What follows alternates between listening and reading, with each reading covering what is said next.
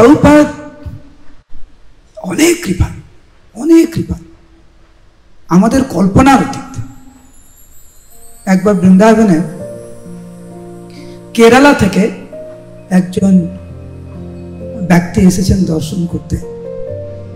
কৃষ্ণ বলরামের সামনে গিয়ে ওদের ভাষায়, কেরালা ভাষায় কৃষ্ণ বলরামের কাছে প্রার্থনা করছে, কিছু বলছে কেরালা ভাষায়।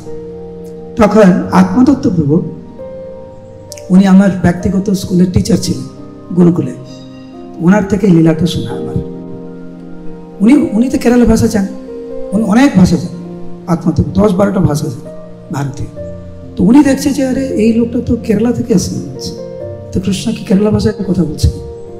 তখন যখন প্রণাম করে বেরিয়ে এসে, তখন আত্মদত্ত প্রভু ওনাকে জিজ্ঞেস করছে, আপনি কি কেরালা থেকে এসেছেন? বলছে হ্যাঁ হ্যাঁ কেরালা থেকে এসেছি। তো উনি কেরালা ভাষায় কথা বলা শুরু করেছে।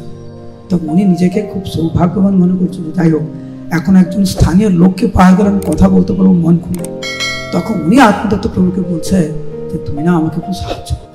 না কি করবো? আমি প্রভুপাদের থেকে দীক্ষা নিতে চাই। তো নেন না, আমি আপনাদের মন্দিরের যিনি অধ্যক্ষ তার কাছে গিয়েছিলাম, উনি বলছে এইভাবে দীক্ষা হয় না, মন্দিরে 6 মাস থাকতে হয়, সেবা করতে হবে, তারপরে দীক্ষার কথা। তারপরে ওই ব্যক্তি বলে, দেখুন আমার পা পুরো ফুলা, বয়স্ক পাটা পুরো ফুলে গেছে, আমি কোনো সেবা করতে পারবো না, আমার বয়স হয়ে গেছে। তো যেহেতু প্রেসিডেন্ট না বললো, আপনি তো কেরালা ভাষা জানেন না, মনে হচ্ছে আপনি দক্ষিণ ভারতীয়, আপনি আমাকে একটু সাহায্য করুন। আপনি কি প্রভুপাদকে বলুন যে এরকম একজন লোক এসছে কেরালা থেকে, আপনার থেকে দীক্ষা নিতে চায়। তো প্রভুপাদ যদি হ্যাঁ বলে, তখন তো প্রেসিডেন্ট কিছু বলতে পারবে না। আত্মদত্ত প্রভু তখন বলছে, আমি বলার থেকে আপনি সরাসরি প্রভুপাদকে, আমি কি করে প্রভুপাদের সাথে কথা বলতে পারি? প্রভুপাদ প্রত্যেক দিন বিকেল 4টার সময় উনি দর্শন দেন, যে কেউ এসে প্রভুপাদের সাথে কথা বলতে পারে, কিন্তু আপনি আগে আসবেন, সবার আগে আপনি আসবেন। আর আপনি তো ভারতীয়, আপনি জানেন সংস্কৃতি, গুরুদেবের সামনে যেতে গেলে গুরুদেবের জন্য কিছু ফল, একটু মালা, একটু ফুল সব নিয়ে যাবে। নারকেল, দক্ষিণ ভারতে যারা যায় না, এখানে কেউ আছে কিনা, দক্ষিণ ভারতের সব কিছুতেই নারকেল, হ্যাঁ নারকেল সব নিয়ে আসবেন, ঠিক আছে। তারপরের দিন উনি নিজেকে প্রস্তুত করে সুন্দর একটা ঝুড়িতে ফল ফুল কিছু প্রণামী নিয়ে এসছেন, আর প্রভুপাদের ঘরের সামনে দাঁড়িয়ে আছে, 15 মিনিট দাঁড়িয়ে আছে। এরপরে হরিশ্বর প্রভু প্রভুপাদের সেবক, উনি বেরিয়েছেন, বেরিয়ে বলছেন যারা যারা প্রভুপাদের সঙ্গে সাক্ষাৎ করতে চান তারা আসতে পারে। ওই লোকটা তো খুব উৎসুক, আত্মদত্ত প্রভুর পাশে সঙ্গে ছিলেন। প্রভুপাদ ওনার ঘরে বসে আছেন বৃন্দাবনে, এই লোকটি এসে ষষ্ঠাঙ্গ প্রণাম করেছে প্রভুপাদকে, এবং যা যা নিয়ে এসেছিল প্রভুপাদের জন্য দিয়েছে। প্রভুপাদ ওনাকে দেখে, ওনার ভাব দেখে প্রভুপাদ খুব খুশি হয়েছে। প্রভুপাদ বলছেন, ইয়েস, কি করতে পারি তোমার জন্য? প্রভুপাদ আমি হরে কৃষ্ণ মহামন্ত্র জপ করতে চাই, এরকম বলছে। তো প্রভুপাদ খুব খুশির সাথে বলছে, হ্যাঁ করুন, কে না বলছে আপনাকে। আবার বলছে, প্রভুপাদ আমি হরে কৃষ্ণ মহামন্ত্র জপ করতে চাই। প্রভুপাদ বললেন, তোমার কাছে মালা আছে? প্রভুপাদের জন্য যে ফলমূল নিয়ে এসেছিলেন তার উপরে একটা জপমালা উনিও নিয়ে এসেছিলেন, যে ব্যক্তি চালাক, জপমালা নিয়ে এসছে। তোমার কাছে জপমালা আছে? হ্যাঁ প্রভুপাদ জপমালা আছে। তুমি জানো কি করে জপ করতে হয়? দাও আমাকে দাও। আর কিছু জিজ্ঞেস, দাও আমাকে দাও জপমালাটা।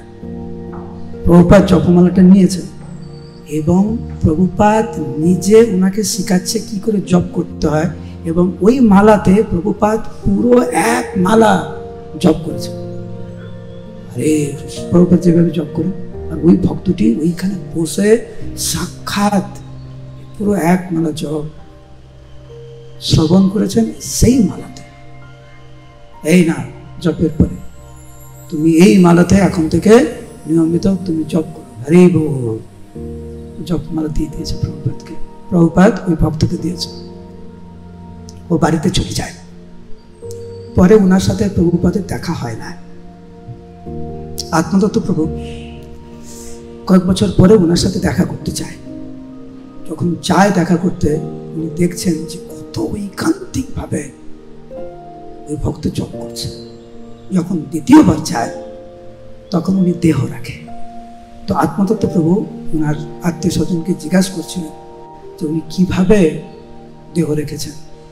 উনি বলছেন যে ওনার দেহত্যাগের 2-3 সপ্তাহ আগে থেকে দিন রাত কেবল যেই জপমালাটা প্রভুপাদ দিয়েছেন ওই জপমালাতেই জপ করছিলেন, এবং জীবনের শেষ নিঃশ্বাস পর্যন্ত উনি ওই মালাতে হরে কৃষ্ণ মহামন্ত্র জপ করতে করতেই দেহ রেখেছেন, খুব শান্তি ভাবে। প্রভুপাদের কৃপা, যেটা আমরা সচরাচর ভাবতে পারি না, কিন্তু যে ভক্তের ঐকান্তিকতা রয়েছে কোনো না কোনো ভাবে সে প্রভুপাদের কৃপা পাবে। ভক্ত হতে গেলে আমাদের অনেক সাবধান থাকতে হয়। আজকে আমরা আলোচনা করছিলাম যোগ ক্লাসে যে সবচাইতে বড় অভাব এই পৃথিবীতে হচ্ছে কৃষ্ণ ভাবনামৃত, আর সবচাইতে বড় ভয় হচ্ছে নাম অপরাধ। এই দুটো জিনিস আমাদেরকে সবসময় মাথায় রাখতে হবে। আমাদের কিন্তু অনুভব হয় না যে সবচাইতে বড় ভয় হচ্ছে আমাদের বৈষ্ণব অপরাধ বা নাম অপরাধ, কিন্তু এটা আস্তে আস্তে আমাদের শিখতে হবে। একবার উপেন্দ্র প্রভু ছিল প্রভুপাদের সেবক। উনি প্রভুপাদের ঘরের বাইরে মানে বারান্দায় কিছু ভক্তের সাথে কথা বলছিলেন। প্রভুপাদ ঘরে ছিলেন ভিতরে এবং সব শুনতে পাচ্ছিলেন যে ভক্তরা কি আলোচনা করছে। কিছু কথা শুনে প্রভুপাদ ওনার কলিং বেল বাজালেন। উপেন্দ্র প্রভু দৌড়ে এসে প্রভুপাদকে প্রণাম করার পরে জিজ্ঞাসা করছে, প্রভুপাদ কি সেবা করতে পারি? প্রভুপাদ খুব গম্ভীর স্বরে জিজ্ঞাসা করলেন, তুমি কার সাথে কথা বলছিলে? উপেন্দ্র প্রভু বললেন, প্রভুপাদ কয়েকজন ভক্তের সাথে কথা বলছেন। কি কথা বলছেন? উপেন্দ্র প্রভু বললেন, প্রভুপাদ আমরা অন্য ভক্তর ব্যাপারে কিছু আলোচনা করছিলাম। প্রভুপাদ খুব দৃঢ়তার সাথে বললেন, বন্ধ করো, স্টপ দিস গসিপ। এই গসিপ বা এই প্রজল্প এজ ইট ইজ শব্দ আমি পড়ছি। প্রভুপাদ বলছেন দ্যাট ইজ গসিপ। গসিপ মানে প্রজল্প। Gossip will destroy hour movement. এই প্রজল্প বা পরচর্চা পরনিন্দা আমাদের সোসাইটিকে ধ্বংস করে ফেলবে, ব্যক্তিগতভাবে আমাদের ভক্তি জীবনকে এবং সমষ্টিগতভাবে আমাদের সোসাইটিকে।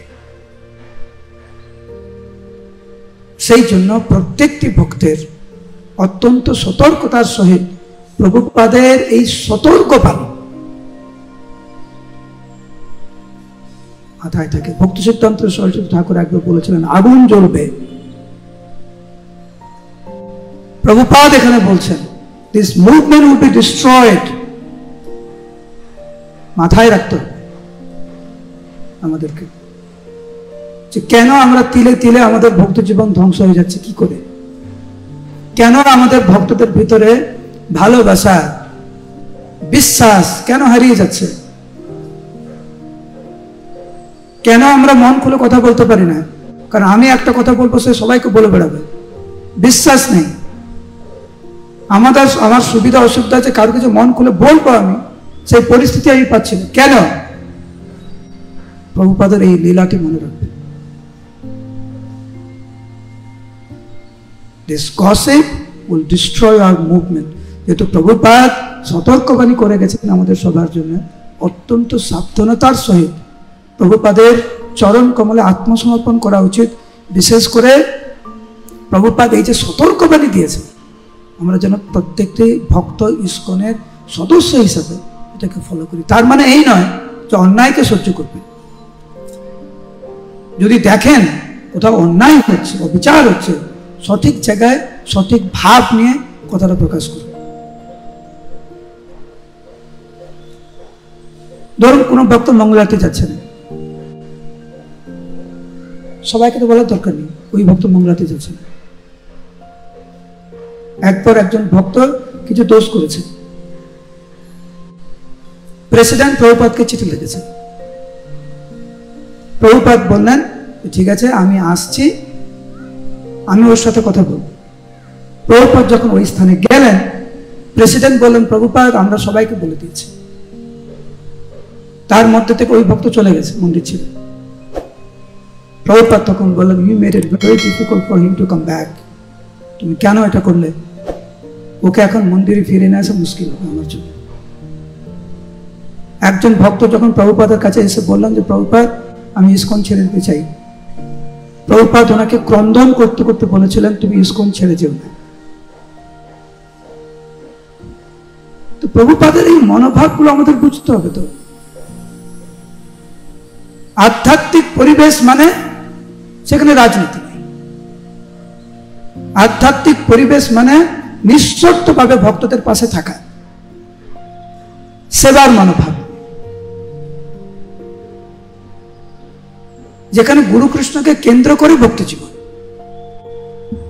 যখন কোনো অসুবিধা হবে, কোনো প্রতিবন্ধকতা আসবে, সঠিক জায়গায় সঠিক ভাব নিয়ে সেটাকে প্রকাশ করে। এ হচ্ছে ভক্তি জীবন, এ হচ্ছে কৃষ্ণ ভাবনামৃতের পরিবেশ।